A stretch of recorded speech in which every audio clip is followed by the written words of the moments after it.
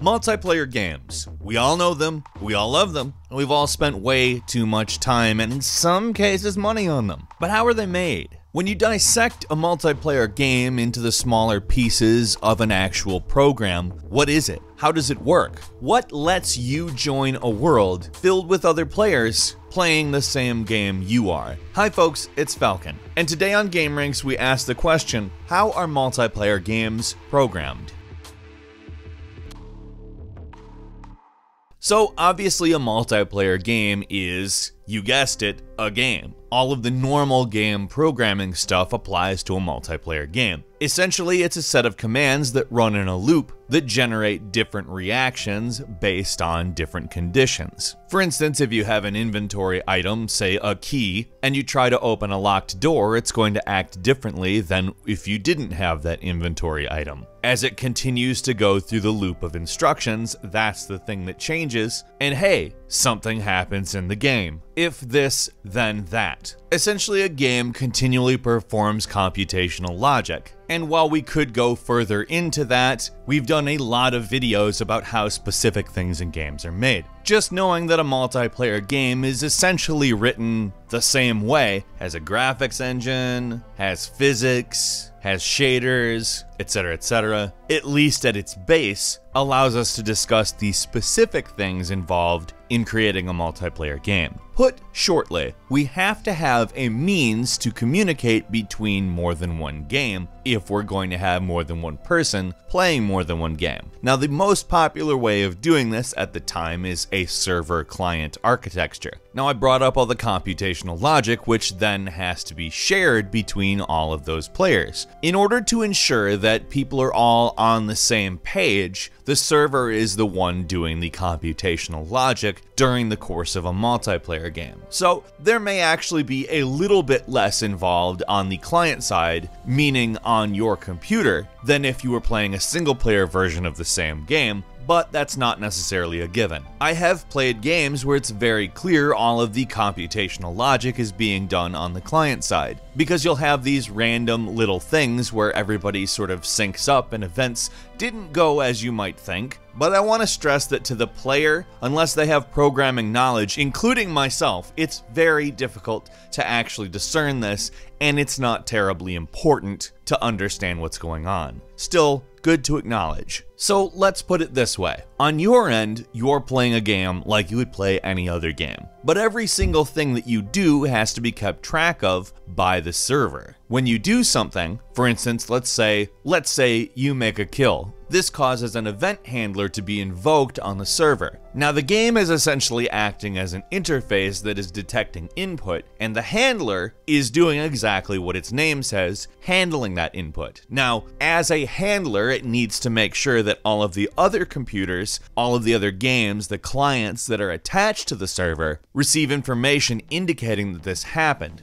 But what needs to happen for everybody to receive that information is they have to be listening for it. Not consciously listening for it, of course, that would be ridiculous, but embedded within the code are event listeners. These are essentially commands that are saying, if this action, then do this. The event handler changes the properties of the event listener, at least temporarily, and the event listener reacts accordingly. To summarize, anything you do has to be sent to the server, and for it to show up on every other computer, each computer has to be listening for when things happen. Now, there is a long list of event handlers and event listeners that go into the creation of a game and making it seem like a fluid, interactive experience. And some of these things even have to be created on the fly. Obviously, every player has to be identified so that their movements can be listened to, so you may have specific event handlers and event listeners created for each one of the players. There's actually a lot of different ways this can be set up. These are essentially flows of information, and it has to be organized, and part of the job of the programming team is to organize this. It's not just to write endless amounts of code, it's to funnel information that is brought in thanks to the players playing. Now, like I said, this is basically the most popular version of this. There are other ways to do multiplayer. There's peer-to-peer, which if you're familiar with BitTorrent, and I don't know why you would be at all, that's the principle that BitTorrent uses. Peer-to-peer is basically a means to distribute the tasks and workloads of a computing process between all the various clients that are attached. In the case of a peer-to-peer game, there is no server. Or you could even say it as everyone is a server. Every system attached to a peer-to-peer network is operating as a server. Now, in terms of longevity, a peer-to-peer network is obviously the one that would last much better because it doesn't depend on any centralized location. If somebody burned down the server farm in Iceland that Star Wars Battlefront 2 or whatever uses, some would say that justice is served, but either way, all of the players of Star Wars Battlefront 2 would immediately notice that there is no server. The game would not function at all. This is kind of why people don't like the always online thing for single player games. But obviously you have to have that for online multiplayer because it's online multiplayer. Anyway, this is probably why EA doesn't say where their servers are, knowing that in order to seek true justice, we would have to burn down all the server farms in the world and just use the process of elimination to get to the Star Wars Battlefront 2 servers. A task most would consider tedious and probably fairly expensive. That's an advantage of peer-to-peer. There's no way to burn down the server farm. Everyone is the server, and that means no one is the server. The disadvantage to a peer-to-peer network, however, is that it is only as good as the weakest link. If you're distributing all of the workload between all of the computers, depending on how you distribute it, having a player with a bad connection could either mean that player has some sort of advantage or disadvantage, or if the workload is evenly spread, it would slow everyone down.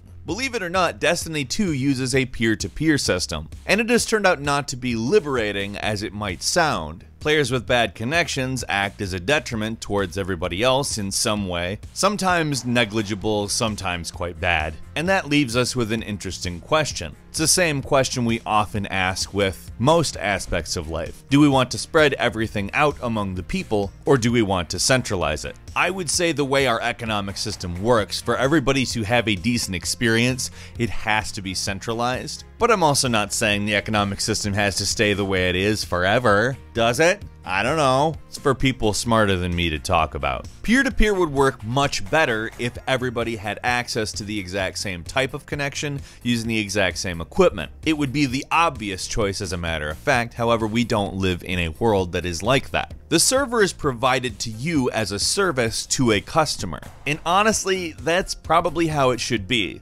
because you're paying the company money and your experience is kind of what they've been selling you. So for the time being, let's just assume that the right way to do it is a dedicated server, even though most of the stuff we've said in this video applies to both. As far as scale, it really kinda works the same way for everything. The basic building blocks I'm giving you here work for Star Wars Battlefront 2 in the same way that they work for World of Warcraft. The arrangement of the way this stuff works is usually a variable, but the object is obviously not specifics, it's to help you to understand what is going on under the hood at least a little bit better. If we want to talk more specifics, game devs and players alike, please gather in the comments and do so. If you like this video, please click the like button, and if you're not subscribed, now would be a great time to do so. We upload brand new videos every day of the week, and the best way to see them first is of course a subscription. As always, we thank you very much for watching this video. I'm Falcon. You can follow me on Twitter at Falcon the Hero, and we'll see you next time right here on gameranx.